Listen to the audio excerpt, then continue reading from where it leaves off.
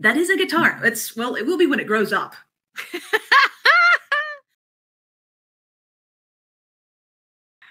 Welcome, everybody.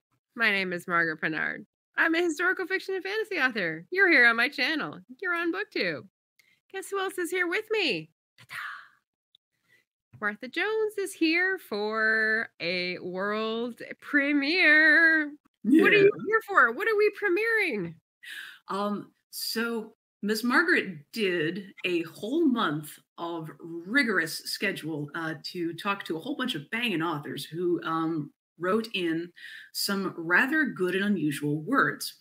And not having anything particularly important to do with my life, I remembered me that something that I occasionally do is I take random words that folks have written in, usually it's to my channel, and try to write a song with some of them.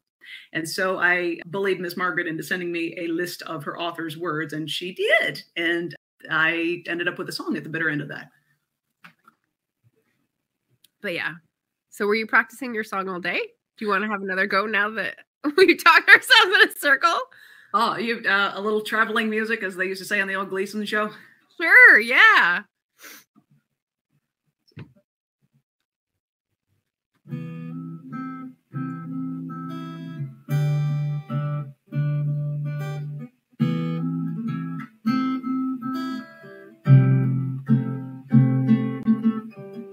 When disaster strikes with a sonic boom, and serendipity rides in on rented broom, facetious as the day is long, and as to vamoose to incandescent skies, away from all the scars, wounds, and torpid flies.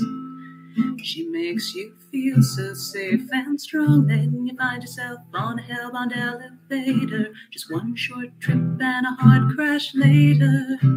She thinks I'm DNF-able, and she's a rational bibliophile. I think she's disagreeable and incredibly vile. Her last gift to me was a blank thesaurus. I absolutely blame her for the state of this chorus, which makes our plot predictable and inevitably cramped her style.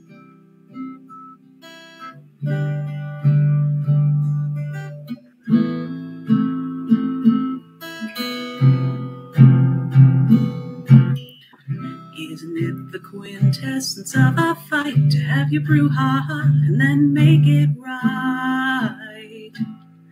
Indubitably fragile pieces thrown away in haste with stout huzzah. You'll never know that this was your last hurrah, or how near to the end your lease is. The pantyfool's right but doesn't fit the princess. I had the brainwash, I think I'll skip the rinses.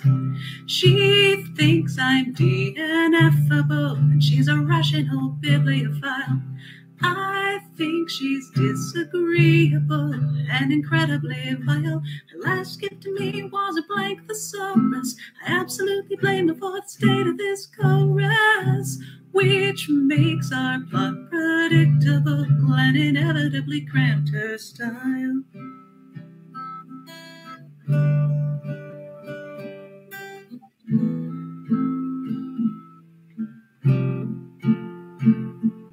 I guess the coolest cat has the lowest fever, and the cruelest killer wields the dullest cleaver. A Stygian breeze can stop the strongest fire, and the cheeks mask of truth can hide a jumbo liar.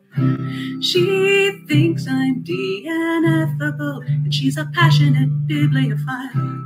I think she's less than whimsical and a petulant child. Her one true love is a work of fiction with rock-hard abs and perfect diction, which makes their plot predictable and inevitably. She thinks I'm DNF-able, and she's a rational bibliophile.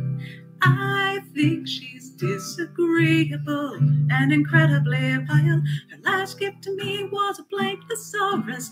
I absolutely blame her for the state of this chorus, which makes our plot predictable and inevitably cramped her style.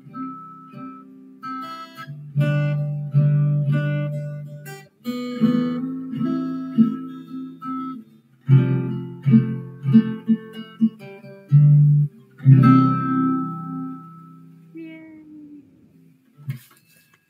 Songwriting cred. All the cred. Yay. That's so good. Deidre says, I'll be singing this all weekend. It's stuck in my head. Yes. Yay.